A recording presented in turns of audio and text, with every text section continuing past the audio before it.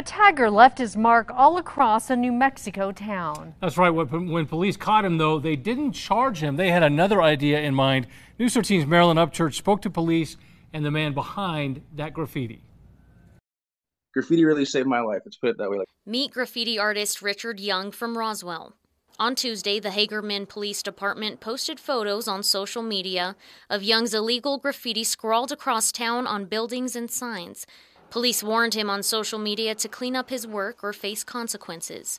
They traced it to him because the work had his art page titled Shock on it. Hagerman Chief of Police says while some of the vandalism around town were years old, others were more recent. His art was pretty good and he was doing some pretty nice stuff places. So I thought I would give him an opportunity to correct it. So I made that post reaching out to him.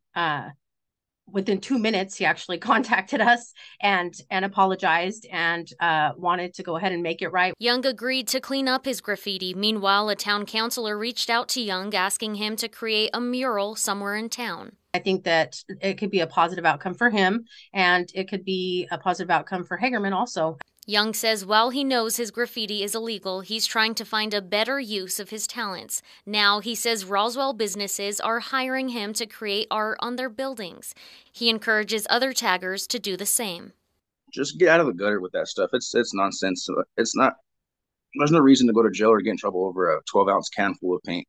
Go make some money off of it. Go show your artwork somewhere. Go shine, in other words. Young wishes more cities and towns would create areas for artists to express themselves. There's a lot of abandoned buildings here, and we're looking to try to make more stuff for the kids to do. Marilyn Upchurch, KRQE, News 13.